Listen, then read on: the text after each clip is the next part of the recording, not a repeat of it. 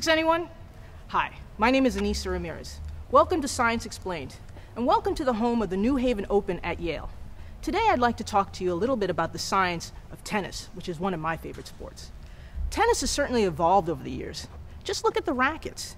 The rackets used to be made out of wood, and now they're made out of high-tech composites. Wood was the dominant material for about 400 years, but it had a lot of issues. It had low strength, and it suffered warpage. Now we use high-tech composites, which are made out of carbon fibers that are embedded in epoxy, which is just a fancy word to say glue. Now, these materials have high strength, but they also have low weight.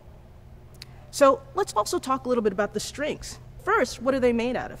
They're made out of natural gut, which is actually the intestines of a cow. One cow can string 3 tennis rackets. That's a lot of cow.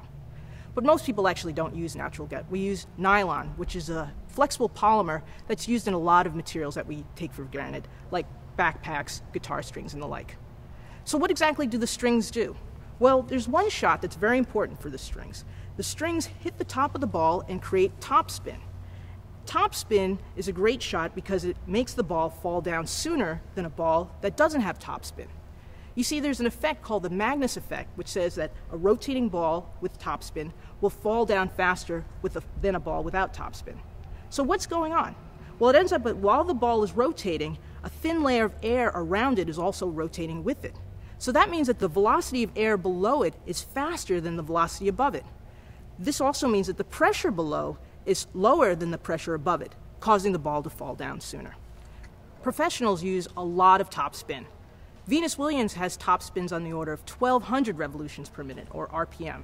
And Nadal has a crushing 3,600 revolutions per minute. That's really fast. When Nadal hits a ball, it rotates 80 times from one end of the court to the other end of the court. Those rotations are faster than the rotations in a washing machine. That's really fast. And so you see, knowing a little bit about physics can really give you an advantage in tennis. I'm Ainissa Ramirez.